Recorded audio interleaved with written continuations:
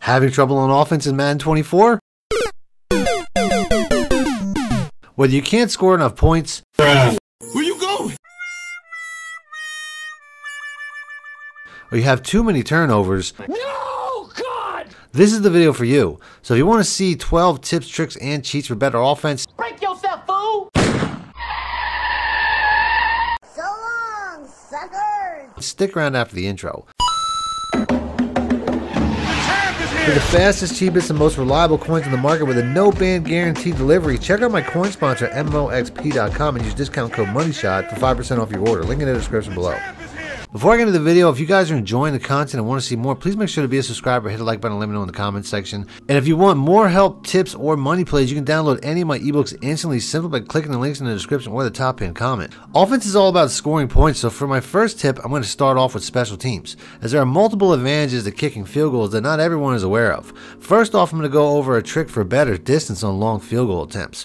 When kicking field goals, you obviously want to let the kick meter fill to the top for max power, but if you want max distance, you also have to change the trajectory of the kick by pulling the left stick down towards you, and it will allow you to get a few more yards of distance as you are now kicking the ball at a lower trajectory. One issue you can have while kicking is going too high on the kick power meter, as anything that goes over 100% line will have a negative effect by making the meter come back down faster when timing for the accuracy at the bottom. For shorter kicks and extra points, the easiest way to improve your accuracy is to only let the meter fill up about halfway to the light blue level and short the kick meter so that it will come back down to the accuracy meter much slower to improve your accuracy more consistently when trying to make short kicks. Next up, I'll go over several ways to reduce turnovers, as having possession of the ball by limiting turnovers is very important to maintaining offense and winning games, starting with limiting or reducing fumbles.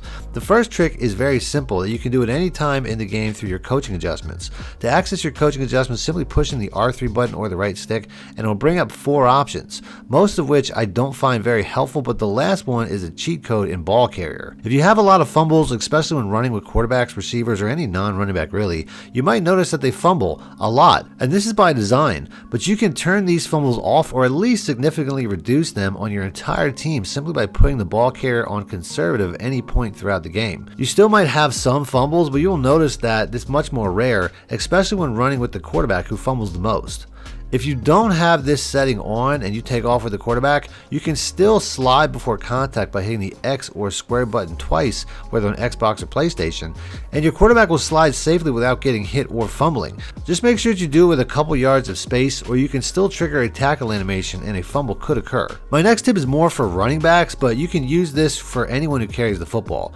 If you're the type of player that tries to get a bunch of highlight reel runs and fights for every yard, you might also notice that you get more fumbles. This is due to things like stamina loss, which makes it more likely to fumble. So to me, it's best to always run for the sideline. And if you watch any of my gameplays, you'll notice that I always run towards the sideline and usually out of bounds when contact is inevitable. This is by design, as a fumble near the sideline will almost always fall harmlessly to the ground out of bounds, taking away any risk of a turnover even if your ball carrier fumbles. So get in the habit of trying to meet the sideline whenever you meet a defender who's in the open field trying to tackle you. Another way to limit turnovers is to safe catch, which serves multiple purposes but can also significantly reduce turnovers in both fumbles and interceptions thrown, as pressing the A or X button, whether on Xbox or PlayStation, when throwing at a target will trigger a safe catch when anyone is over the middle of the field, meaning the receiver will drop down and try to shield the ball with his body away from any oncoming defenders who might look to knock it loose, which can trigger anything from an incomplete pass to a fumble or even an interception if the ball goes up in the air.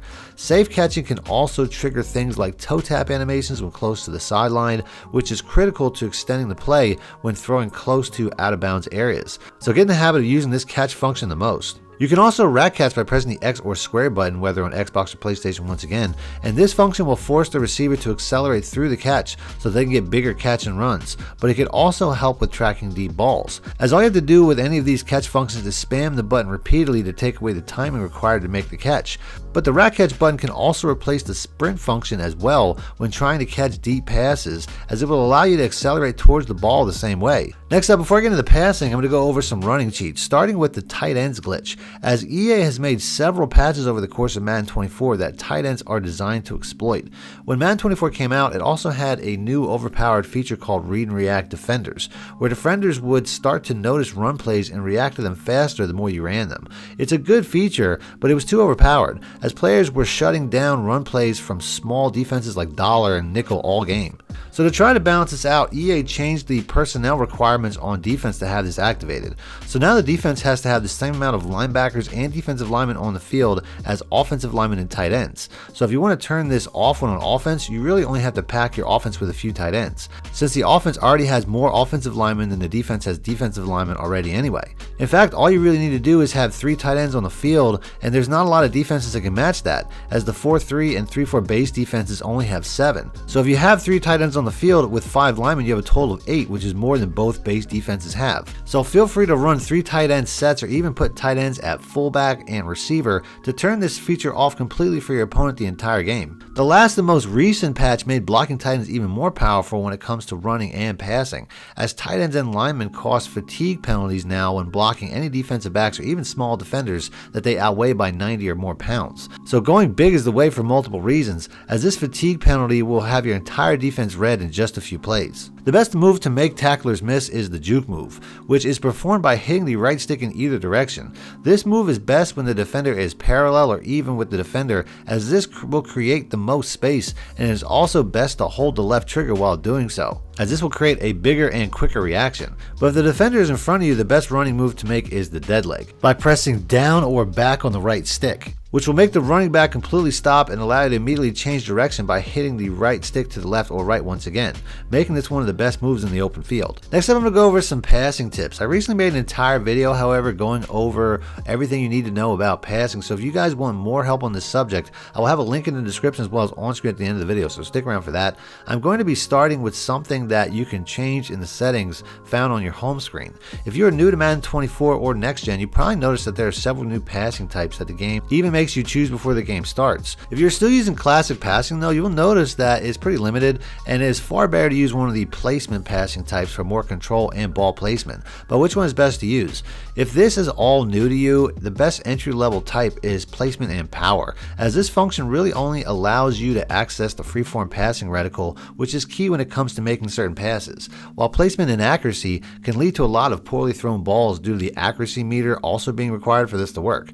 It is definitely helpful to have both when you master it, but a good first step is to just start off with placement and power until you get used to the freeform passing reticle function first. My next tip is probably the most important, and that has to do with blocking, as you can't complete any passes without it. The best pass protection tool is the slide protection. If you notice that the heat is getting in too quickly, try pressing the LB or L1 button, whether on Xbox or PlayStation, and then hit the right stick to the left or right, and it will change direction of the blocking structure of the linemen and any blocking running backs or tight ends, often making blocking much better than the default pass blocking settings. You can also do things like add blockers, whether it be the running back or the tight end, but if your opponent is running man zero blitzes, this will often work against you in multiple ways, as the defender who is manned to the receiver will recognize that and turn to a deep zone defender, often disrupting the play in other ways while the pressure still gets in fast, giving them the best of both worlds. But there is a way to flip this on its head, and that is to simply check and release these additional blockers instead of blocking them, as this will block any incoming defenders before releasing on a route that will also hold the defender responsible to that man in coverage throughout the entire play. Just remember that these blocks are designed to eventually release and run patterns, so you still have to make a quick decision. So that's the video. If you guys want to see more videos I made like this on previous topics like passing or defense, I'll have them popping up, so just click the links. And until next time, thanks for watching, man. My shit out. Need more help or just want to show your support? Then head over to my Patreon and join my team, where you can get exclusive content like ebooks and bonus plays, as well as early access to my vids and more. Link in the description below.